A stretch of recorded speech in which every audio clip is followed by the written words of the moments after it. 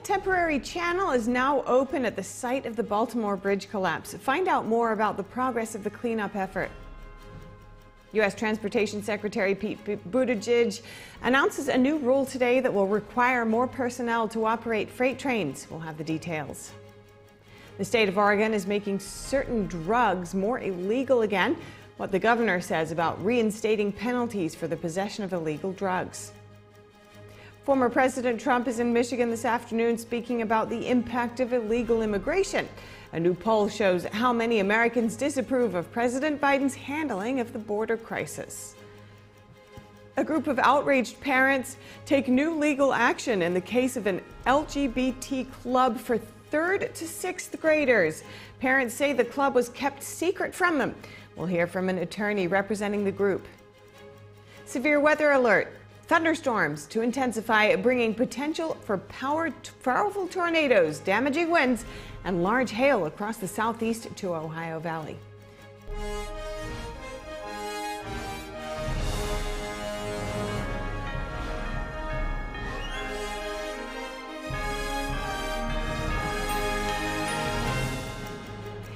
Welcome to NTD Newsroom. I'm Stephanie Cox. Former President Trump speaking in Michigan this afternoon. He's expected to talk about the ongoing immigration crisis at the event in the swing state. NTD's Arian Pazdar has more. Former President Trump is speaking in Grand Rapids, Michigan this afternoon. His event is called Biden's Border Bloodbath. Now, this name stems from a recent controversy. Media outlets misrepresented a statement made by Trump when he talked about a possible bloodbath in the auto industry. The former president is expected to highlight the killing of a young Michigan woman in his speech today. Police say she was killed by her boyfriend last month. The suspect had previously been deported to Mexico. This comes as immigration is shaping up to be a key issue in this year's presidential election. A new poll by the Associated Press shows that 68% of Americans disapprove of the way Biden is handling immigration. Only 31% say they approve. And a judge is dismissing Florida Governor DeSantis from a lawsuit. Back in 2022, Florida flew around 50 illegal immigrants from Texas to Martha's Vineyard. Civil rights groups later sued DeSantis, the state of Florida, the company who chartered the flight, and others. DeSantis is now dismissed, but litigation continues with the other defendants, such as the charter company. The judge says that they exploited the illegal immigrants in a scheme to help the DeSantis campaign. Arian Pazdar, NTD News.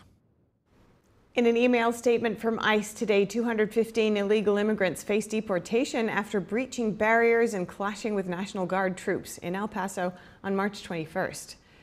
We have more updates on the bridge collapse in Baltimore next. The U.S. Coast Guard has opened a temporary alternate channel for vessels involved in clearing debris. This channel is on the northeast side of the collapsed bridge. Officials say this is part of a phased approach to opening the main channel leading to the vital port. Crews are removing steel and concrete at the site of the bridge's deadly collapse. And the task can be complicated. Officials say the temporary channel is open only to vessels helping with the cleanup effort. A tugboat pushing a barge for the Defense Department was the first vessel to cross the alternate channel. 2 additional larger channels are planned as more debris is removed from the waterway. We're talking about a situation where a portion of the bridge beneath the water has been described by Unified Command as chaotic wreckage. Every time someone goes in the water, they are taking a risk. Every time we move a piece of the structure, the situation could become even more dangerous. We have to move fast, but we cannot be careless. The owner and manager of the cargo ship that rammed into the Baltimore bridge aims to limit liability for the deadly disaster. A court filing yesterday seeks to cap the company's liability at just over $43 million. A federal court in Maryland will ultimately decide who is responsible for what could become one of the costliest catastrophes of its kind. President Biden will travel to Baltimore on Friday and is expected to meet with state and local leaders as he tours the damaged area. Maryland Governor Wes Moore explained yesterday the dangers involved in the cleanup effort. And the Department of Transportation Secretary Pete Buttigieg announced today a new rule that will increase the number of freight train crew workers. Major freight railroad companies must now maintain 2-person crews on most routes across the U.S. Some of these trains running through communities are about 3 miles long. For perspective, if you put the Empire State Building on its side and then added 11 more Empire State Buildings, that's about how big some of these trains would be. And they want to operate that with one person. It defies common sense, and that changes today. So, on behalf of the Biden administration, our department is proud to issue this final rule requiring safe crew sizes for every train across America. Rail unions have long been against one-person freight train crews because of a combination of safety and job concerns. Railroad companies oppose the rule, stating there isn't enough data to suggest that operating a two-person freight train crew is any safer. There's more scrutiny on railroad safety after the fiery train derailment in eastern Ohio in February 2023. At least 11 states have already approved rules requiring two-person crews. And a first-of-its-kind law in the U.S. dealing with illegal drug possession is being reversed. Oregon lawmakers voted to roll back a voter-approved measure. They are making personal use possession back into a misdemeanor, punishable by up to 6 months in jail. Democratic Governor Tina Kotek signed the new law Monday. 58% of Oregon voters approved the old law in 2022, but officials haven't fully implemented it. The old law made the personal use possession of illicit drugs such as heroin, cocaine, and methamphetamines only punishable by a ticket and a maximum fine of $100. Supporters argue that treatment is better than jail in helping people who are addicted, but it would cost millions of dollars, and deadly overdoses have been on the rise. And a federal judge denied a motion to dismiss charges against Hunter Biden for tax evasion. President Biden's son is accused of repeatedly failing to file his taxes on time. Hunter Biden is also accused of filing false returns to avoid paying taxes and falsifying records related to his company's payroll. The charges say Hunter Biden evaded $1.4 million in taxes while allegedly spending money on a lavish lifestyle. The younger Biden has pleaded not guilty to all charges. His attorneys said last month the case was politically motivated and filed several motions to dismiss. However, the judge rejected these claims, saying Biden's lawyers provided no evidence. The case could go to trial in June. A controversial case in California, an LGBT club for 3rd to 6th graders at an elementary school. Parents say the club was kept secret from them. A legal challenge was recently issued on behalf of the parents. NTD's Daniel Monahan speaks with the National Center for Law and Policy about the case. It all started with a 3rd grade teacher named Daniel Bishop, who reportedly reached out to kids from 3rd to 6th grade at Pleasant Grove Elementary School about a new LGBT club called UBU. Education activist Heidi Moore discusses the club. Parents say kids were told it was for boys who crush on boys and girls who crush on girls. No permission slips were required, and parents say it wasn't put in the monthly newsletter like all other activities. Attorney Dean Broyle says the National Center for Law and Policy submitted a cease and desist letter to the Elk Grove Unified School District late last month. They are demanding the district permanently suspend its UBU and Rainbow clubs in all district elementary schools. When you have anybody, whether it's an educator or not, talking about highly sensitive and controversial topics regarding human sexuality with young children and telling them to keep that information from their parents, that's actually potentially grooming behavior. According to Broyles, one of the worst missteps in this case was the secrecy of the club. Information was intentionally kept from parents, and parents were kept in the dark, and it was rolled out because the other side believes really that children have sexual rights apart from their parents, and so therefore they should be able to talk to about their sexuality with teachers. The attorney alleges that covertly starting LGBT clubs and inviting kids without letting their parents know is a common tactic used by groups like the California Teachers Association. Audio from a CTA training session conference in October 2021 called Beyond the Binary, Identity and Imagining Possibilities was leaked to reporter Abigail Schreier. Schreier said on Fox News that one of the worst things she heard was teachers saying they needed to monitor students' Google searches to determine who to invite to LGBT clubs. The fact that they were targeting children for these personal invitations to their club is very concerning, and that they were coaching other teachers in the surveillance of students. Parents took their complaints and questions about the UBU club to the Elk Grove Unified School Board at a school board meeting in March. One parent held up a flyer she says the school administration sent to teachers entitled "Responding to Resistance." The bullet points mention that teachers will learn, quote, how to respond to resistance against rainbow clubs. Police officer Kyle Dixon says he has witnessed firsthand the dangers of children learning habits of keeping secrets from their parents, saying the story almost always ends tragically. This is a dangerous, divisive tactic that those with nefarious intent often use to exploit children, not protect them. In email communication with parents, Pleasant Grove Elementary School principal Deidre Wood wrote that the club was accidentally left out of the newsletter and would be mentioned in a future newsletter. Wood also said the purpose of the UBU club is to provide a safe, accepting space for students of the LGBT community. Daniel Monahan, NTD News. And a major egg and poultry producer is shutting down production at one of its plants due to an outbreak of bird flu. Cal-Maine Foods announcing today that it's halting operations at its Texas plant after some of the birds tested positive for H1N5, a strain of the highly pathogenic bird flu. More than 1.5 million birds and chicks were found to be infected and will have to be killed. The plant closure follows protocols established by the U.S. Department of Agriculture. The firm plans to secure eggs and meat from other facilities. And a multi-day severe thunderstorm intensified today, impacting areas from the southeast to the Ohio Valley. It's threatening to unleash powerful tornadoes, damaging winds, and hail as large as golf balls in some areas. Monday, the severe thunderstorms pummeled parts of Texas all the way to Illinois, bringing reports of 3 tornadoes in Oklahoma. It pelted places with hailstones larger than baseballs. Today, forecasters predict the greatest risk for intense, potentially long-track tornadoes extends from southeast Indiana across Ohio and other parts of Kentucky, West Virginia, and Pennsylvania. Updates on the Israel-Hamas war. Israeli Prime Minister Benjamin Netanyahu says Israeli forces unintentionally killed aid workers in the Gaza Strip.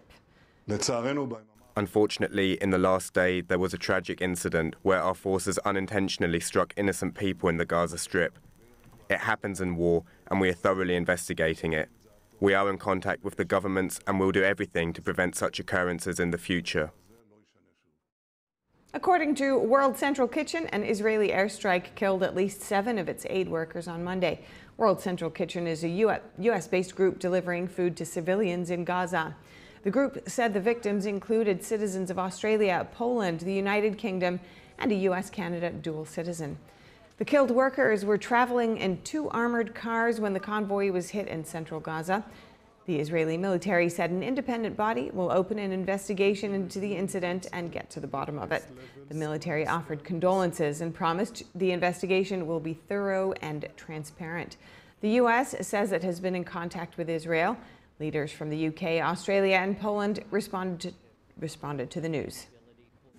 The victims of yesterday's strike join a record number of humanitarian workers who have been killed in this particular conflict. These people are heroes.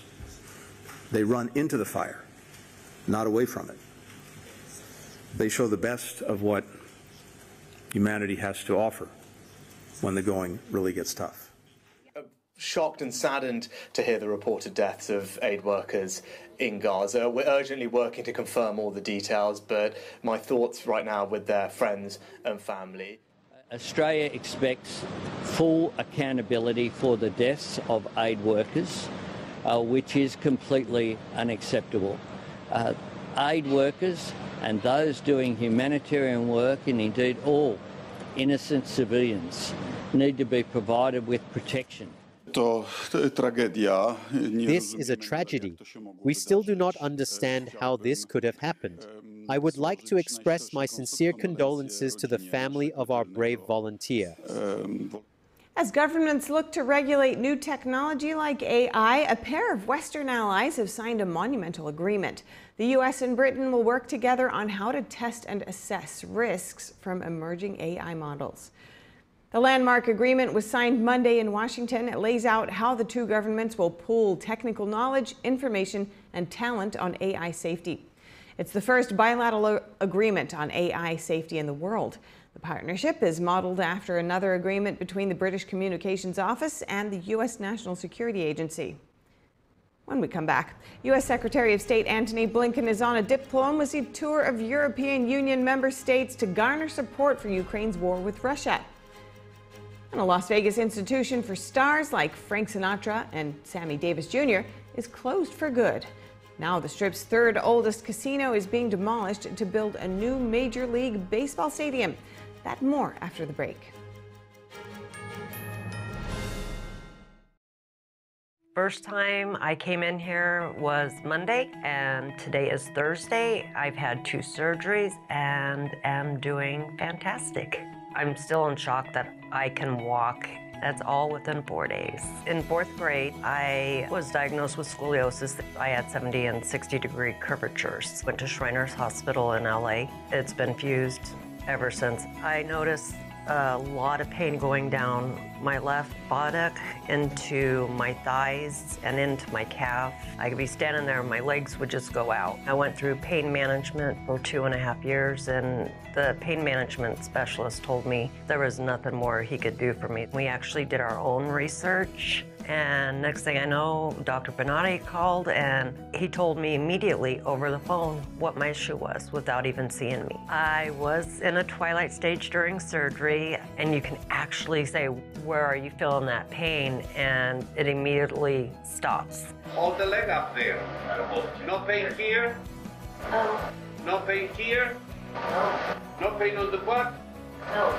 All of a sudden, they're all, do you want to get up and walk? Well, I couldn't walk before, and I got up and I just started crying because I had no pain. And I had all my weight on my left leg and on my right leg, and I walked a straight line with no assistance, no falling, no grabbing onto the walls, nothing. I held my own weight. And that's the first time in months that I was able to walk by myself. Benatti succeeds where others fail. For more stories like these and the rest of our program, check out American Medicine Today, featuring cutting-edge medical and science innovators and a medical professional's insight on political and social issues plaguing our nation and healthcare. American Medicine Today is Saturdays 6 and Sundays at 9 on NTD television and other streaming platforms. I was born into the wrong body. I was astounded by what they were teaching. Child Protective Services did show up at my house. Parents are fearful of losing custody of their children because they say the wrong thing. Risks? No risks. We got everything covered, I assure you, Mrs. Connors. They don't want anyone to know the truth. I can't stay quiet about this anymore. It's destroyed my health. We're pushed into silence.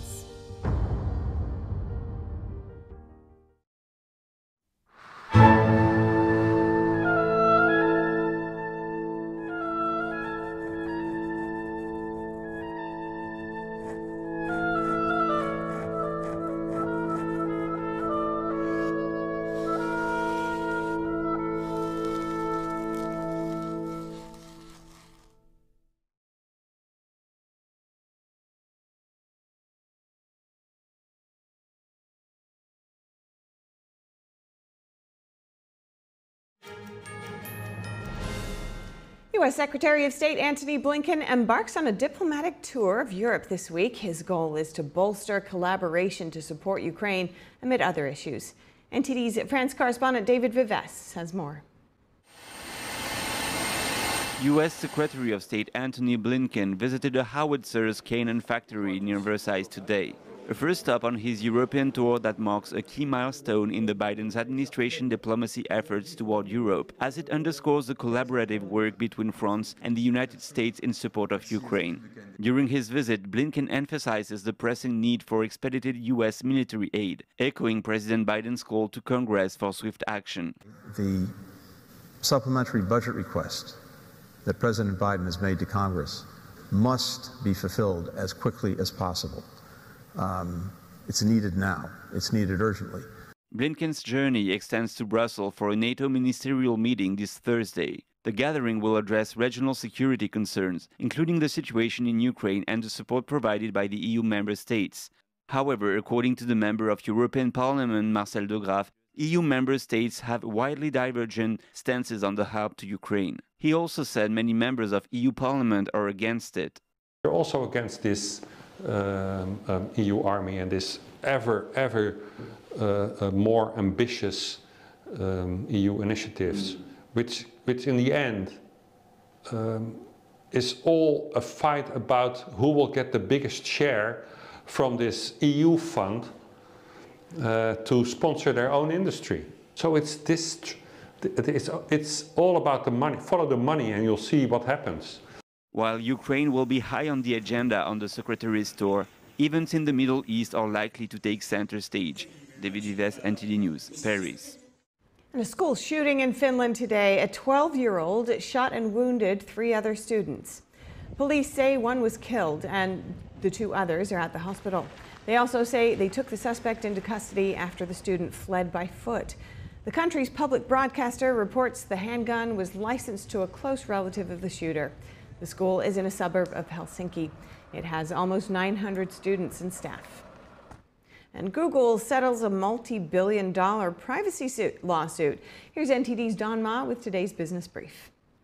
Thank you, Steph. So it seems like Google is going to delete billions of user browsing records to settle a $5 billion privacy lawsuit. The tech giant will also switch off third-party trackers by default and notify users when their data is being collected. Now, in the past, Google used third-party cookies to collect user data even when users were on non-Google sites. The 2020 lawsuit centered on Google's incognito mode, and plaintiffs accused Google of collecting millions of users' data without their knowledge while they were using incognito mode.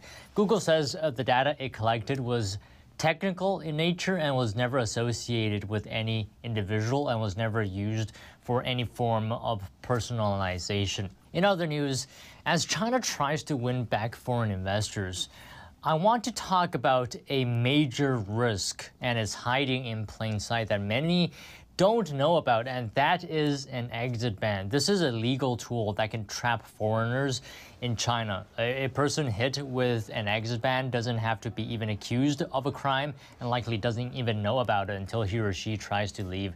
An exit ban can be issued on someone involved in a civil case, for example, often in a business dispute. The Wall Street Journal found at least 37 cases of foreign nationals slapped with exit bans, and that includes an Iranian businessman who was stuck for months simply because he owed an employee $7,000. Investigators have found more than 150 exit ban cases. Anyone under an exit ban has their name added to a national database, which is checked at all airports and train stations. A legal expert says that there really isn't actually anything that can be done about an exit ban because it is legal in China. That's all from me, and back to you, Steph. Great, thanks, Don. And a new report says you need a 6-figure income to afford a typical home in nearly half of the United States. To hear more from Don about this, tune into NTD's new show, Business Matters, at 4:30 p.m. Eastern. And next up, a Las Vegas landmark, once the playground of stars like Frank Sinatra and Sammy Davis Jr., will be replaced by a Major League Baseball park. The Tropicana, the Strip's 3rd oldest casino, which opened in April 1957, is now gone for good. NTD's Andrew Thomas has the latest. Even amid the boom in the Las Vegas Strip mega resorts, the Tropicana remained a landmark for its vintage Vegas lore. The casino even became a pop culture reference in movies and TV shows. When they started, the new places started coming in, Tropicana kind of, but everybody liked the new place. But the Tropicana was always a classic hotel. It was a Tiffany at the Strip. Everybody wanted to come work at the Tropicana. I hate to see it go, but it's just come to that time that it has to happen. Yeah, but it's sad, and you're going to miss the people because we're like family, so. Demolition is slated for October to make room for a $1.5 billion Major League Baseball stadium. The venue will be the new home for the Oakland Athletics after the team relocates to Las Vegas. Andrew Thomas, NTD News. Thank you for watching NTD Newsroom. I'm Stephanie Cox. We'll have more stories from the U.S. and around the world. Join Tiffany Meyer for the NTD Evening News at 6 p.m. Eastern, 3 Pacific.